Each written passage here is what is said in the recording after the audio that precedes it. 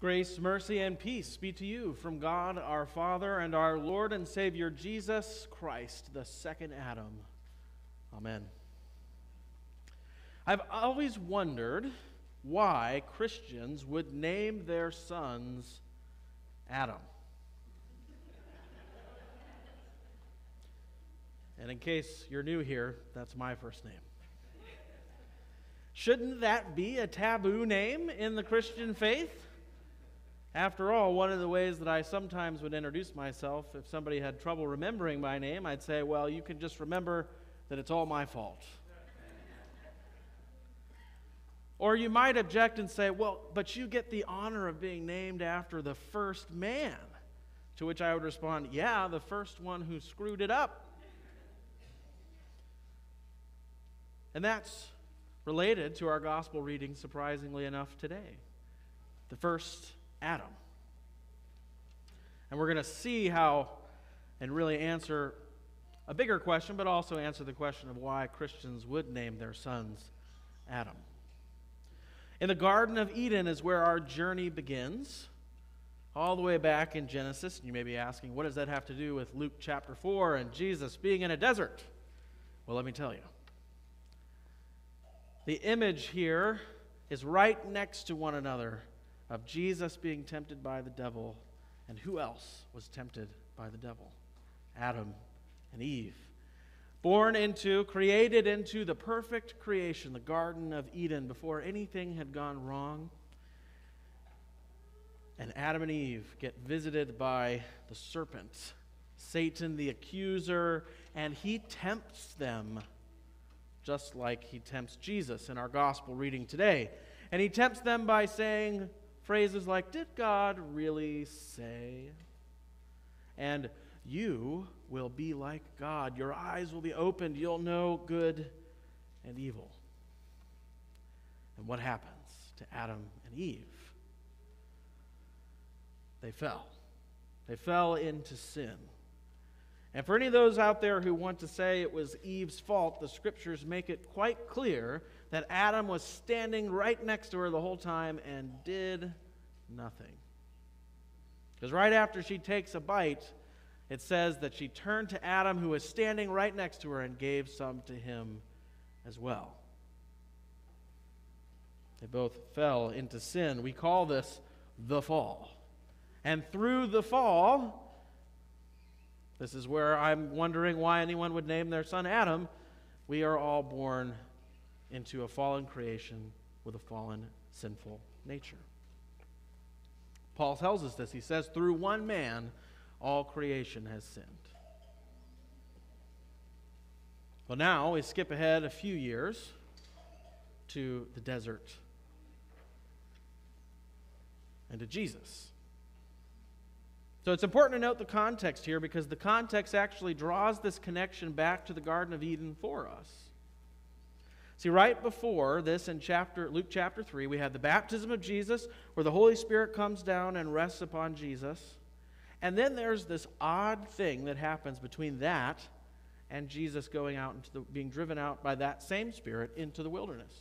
There's a genealogy section, your favorite sections in the Scriptures, I know. You can't wait for those to pop up, all the names that you can't pronounce, and it just goes and goes and goes. Why would you put that in there? Well, this particular genealogy traces backwards from Jesus to, you guessed it, Adam. Drawing this connection before Jesus himself endures the very same situation that our great, however many, grandma and grandpa, Adam and Eve, failed to resist Satan in. So in the desert, Jesus is driven out by this Spirit into the wilderness to endure this trial. It's not an evil spirit that drives him out there, it's the Holy Spirit. To endure this trial, a test, if you will, of Jesus. The fully human portion of Jesus is being tried. Will he remain faithful to God's plan and word that he has sent him here for? And Jesus, this second Adam, is another way we've often referred to Jesus. The second coming of Adam, the personification of all the people of God into one man, he's tempted by Satan 3 times. First, he's tempted. He's very hungry. He hasn't eaten in a long time. And Satan shows up and says, dude, you're God. You have the power to turn those stones into bread. And, oh, fluffy, airy bread. Wouldn't it taste so good right now? The second time, he tempts him by showing him all the kingdoms of the world in one go and says, these can all be yours. They've been given to me. I can give them away to you if only you would bow down and worship me. Temptation there being to worship someone other than God. The first one, the temptation is to put your hope in something other than God's word, to feed yourself on something other than God's word. And then the last one, he takes him to the high point of the temple and he tells him to test God by casting himself down, because God has promised that he won't let your feet strike against a stone. And Jesus successfully resists the temptation that the devil presents to him. And there may have been more. These are the 3 specifically mentioned. But it says at the end of the text that once all of those have happened, right, it says, and when the devil had ended every temptation, so there may have been more, but these 3 are each rebuffed by a very specific thing. Every time Jesus resists the devil, he uses the word of God. He says, it is written. God has spoken to this issue already. You are wrong. I cannot do what you ask because God has spoken. Remember the only offensive weapon that you are given with that image of the armor of God? It is the sword of the Spirit. The word of God, sharper than any double-edged sword. And here Jesus puts on a fine display of spiritual swordsmanship in his competition with Satan. And really, we know that it wasn't much of a competition to start with. Jesus underwent all of the temptations that are common to Adam. I heard a little word play here. The Hebrew word that we pronounce as Adam, where my name comes from, means mankind. So all the things that are common to Adam or to mankind, Jesus has endured all of those temptations as well. Yet there is one crucial difference. Where Adam and Eve fail and fall into sin, where you and I fail, yes, even though my name is Adam, I fail too. But Jesus doesn't. Jesus resists successfully. Jesus does not give in to the temptation. Jesus is perfect. The accuser has nothing to bring against him. Now, what does that have to do with you? Well, the Bible also tells us that Jesus, and some of the quotations in our gospel reading are directly from Deuteronomy chapter 6 and chapter 8. It tells us that Jesus is all of Israel, God's chosen people, condensed into one man. And this isn't some mere representation, but it's part of the cosmic switch, the cosmic exchange that Jesus is going to work on our favor and on our behalf on the cross. See, in Deuteronomy, Israel was wandering around in the wilderness for 40 years. Does that sound familiar? We got 40 days of Jesus in the desert. The quote from not living by bread alone is from Deuteronomy chapter 8, when they're mentioning that they've been wandering in the wilderness all this time. Which category do you think the Israelites fell into? Did they fell in the category of the first Adam, who fell into sin, or did they fall into the category of the second Adam, who resisted and remained perfect? They fell into the first, of course, because you and I are the Israel, the new Israel of God. We have been grafted in through Jesus into the people of God, and just like then and now, we all fall short of the glory of God. We all give in to that temptation.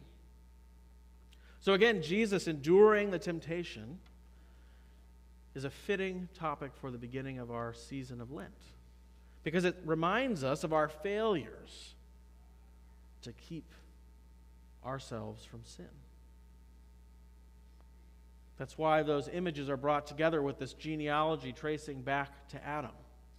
And how there's a new thing being established in Jesus, because the old thing, the old flesh, the old Adam is dead, has fallen into sin, is forever doomed until now. Jesus is different. And it's extremely important that he is. Dear friends in Christ, this is the hope that is within you. And the hope that is within you is not generated by you. That's a first Adam way of thinking. That you can pull yourself up by your own bootstraps. That you can white-knuckle it and resist all of those temptations. That if only I learn more, or try harder, or do better, I can succeed. The hope that is within you is not your own. It did not come from you. It was not created or generated by you. It came from outside of you. And as you listen to the gospel reading today, you heard where that hope comes from. It comes from Jesus. And it is given to you. The fancy Latin phrase, just so you know I went to school for this stuff, is called extra nos. If you've ever heard that before, that basically means outside of yourself. Our salvation is extra nos. It comes from the outside. It is not contained within us. We are not capable of making it, generating it, even a part of it, because we are in the first Adam category. We have fallen into sin. We have not resisted the devil. If you're having a hard time believing that, close your eyes and think back just to yesterday or this week, when you gave into temptation, when you put your energy and time into something less important than you ought, when you got angry or frustrated with the trials and tribulations of your life or the busyness of what is demanded of you and lashed out and hurt someone. Those are all examples of how we are in the category of first Adam on our own. But our gospel reading shows us that a new Adam has come, Jesus Christ. This new Adam endured every hardship and temptation that you have, every hardship and temptation that Adam and Eve in the garden did, and yet remained pure.